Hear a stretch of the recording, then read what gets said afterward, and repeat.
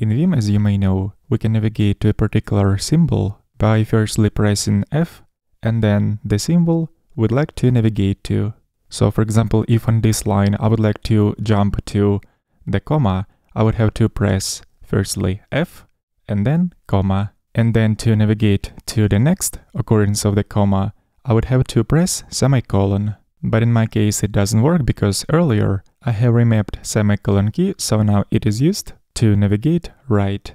And so to bring back the functionality to navigate to the next occurrence of the corresponding symbol, when using key F or key T to navigate to the symbol that is right before the symbol we would like to navigate to, I'm going to assign new mappings, and in this case I'm only going to define this mapping for normal mode. And to navigate to the next occurrence of the corresponding symbol, instead of using semicolon key, I'm going to use single quote.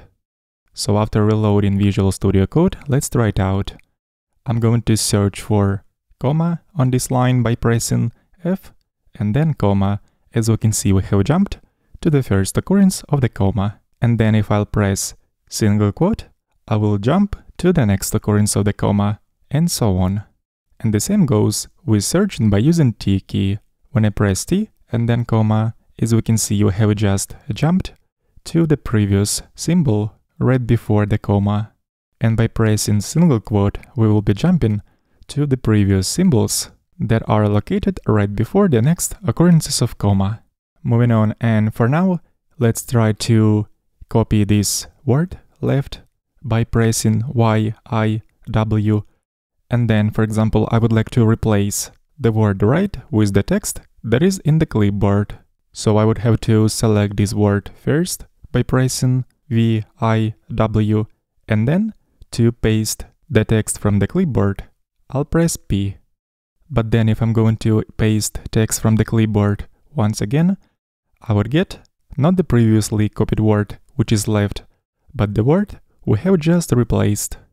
I do not prefer this behavior, and I'd rather keep text in the clipboard unchanged whenever we are replacing words. So I'm going to define another mapping in here. Let's also add a helpful comment. In this case, I'm going to assign this mapping only for visual mode, and we are going to rebind P to act as a capital P. So now, after reloading Visual Studio Code, if we'll once again try to copy word left by using Y, I, W, and then replace word right with the text inside the clipboard by pressing P, the text inside the clipboard will remain unchanged. So if we'll try to paste once again by pressing P, we're gonna get the previously copied text, which is word left, instead of the word right. The next mapping I'm going to rebind will be used as a redo key. So in Vim, by default, to go one step back, we have to press U, and to go one step forward, we have to press Ctrl R.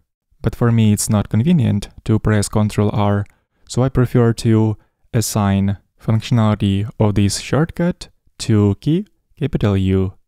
And I'm only redefining this mapping in here for normal mode. As always, after we change configuration file, we have to reload VS Code for the changes to take effect. And now if we'll try, for example, to remove these three words, and then press U 3 times to get all these words back. And now, for example, I would like to go 3 steps forward. Instead of pressing Ctrl R, I can just press capital U. As we can see, it works. Moving on, if we'll try to use the search by pressing /, for example, let's find the word keymap. As we can see, all found words are highlighted. And in order to get rid of this highlighting, I would have to run command in the command line. As a reminder, to go into command mode in Vim, we have to press colon. So to get rid of the highlighting, we have to run command no AHL search. And as we can see, highlighting was removed. By running this command anytime manually, whenever we need to remove highlighting is not convenient. So I'm going to assign another mapping, which is going to remove the highlighting. So we're gonna define the mapping to clear search highlighting.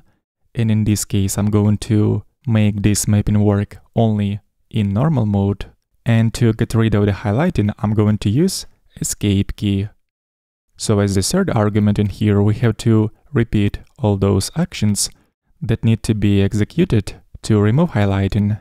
So first of all, we have to enter the command mode by pressing colon, then execute the command with the name nohl search and press enter, which is a carriage return symbol. We can specify it in here like this. Once again, let's reload Visual Studio Code and search for keymap word. And now if I'd like to get rid of this highlighting, I just have to press escape. And it worked. Repository with this configuration file will be in the video description. Let's continue modifying this file in the next lesson.